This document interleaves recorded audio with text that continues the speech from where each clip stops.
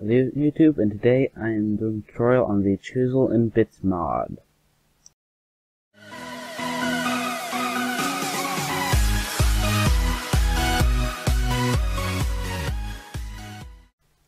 Hello YouTube, Sam here from Creative Engine Gaming, and today I have mods now. I have mods now, so yay.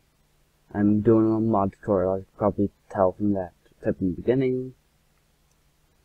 And I have many mods, like one called Quirk. It adds a bunch of necessary stuff, like little emotes and stuff.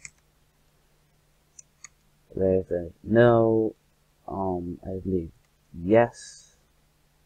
If I can remember, key bindings here. There's wave, stuff like that. But I'm not going into that stuff this episode. I'm doing the mod tutorial on Chisel N Bits, which is it's a cool mod. It's an add-on to the Chisel mod. It allows you to create cool stuff like this. So this is using the Chisel N Bits mod. I made a tiny little sign that says Chisel N Bits, and I'm going to show you how to do that. So to get started, you will need to make a stone chisel, or any chisel. It can be stone, there's a stick and whatever material. It can be stone, iron, gold. You can't make wood, it has to be stone, iron, gold, or diamond. Don't know exactly what the difference is. I believe it can chisel, it has more durability, obviously. I think it might be able to chisel more stuff, or it's just more durability. But as you chisel, you will get these tiny little chiseled bits, and they take up a lot of inventory space to make. So to fix that, you will need 8 wool around 1 stone chiseled bit, and it'll make a chiseled bit bag. Now that will automatically put all of your chiseled bits into here. And what just happened? But yeah, you can open it. It's not there. I don't know what happened, but you can open it, and you can delete all the items in there. You can pull some out, and that's how you store all your chiseled bits. This is the wrench. You use it to rotate your chiseled items. There's 2 wood, 2 sticks. Very simple. And if I come over here and I click that, where is it? I have to look at what just happened. Why is it not doing it? Oh gosh, what the heck? That was not part of the plan. Oh, it chisels it to however you're facing.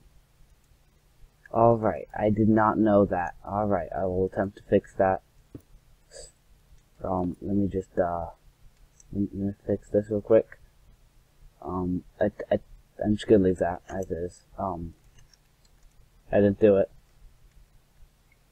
But, another thing you can do is you can make the saw. Diamond bit saw. There's no other way to make it. It has to be diamond. And I believe that means you can cut. If I take this and a crafting table,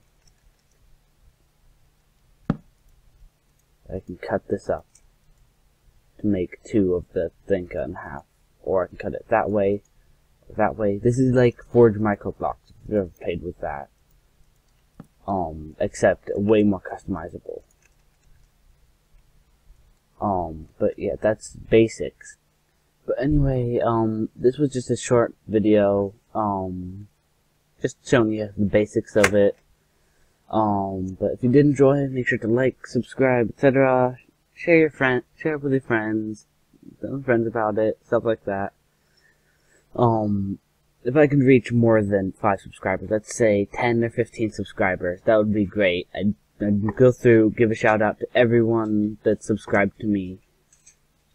Give a personal thank you to each person if I can get up to 15 subscribers.